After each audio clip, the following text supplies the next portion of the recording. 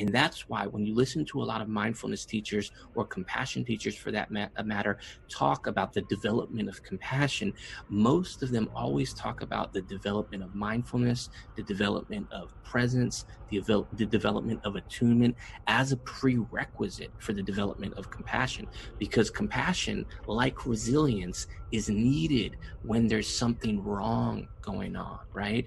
When there's hardship, when there's struggle, when there's stress, when there is trauma, when there's depression, that's when compassion is needed. If that's not there, it's not that you can't do anything, but that would be more of like a loving kindness type of energy, right? And so when that stuff happens, that's kind of some of the compassion is predicated on those sorts of experiences. And so basically practicing mindfulness, practicing attunement and presence, this is the reason why I think compassion is one of the highest spiritual vibrations on this planet,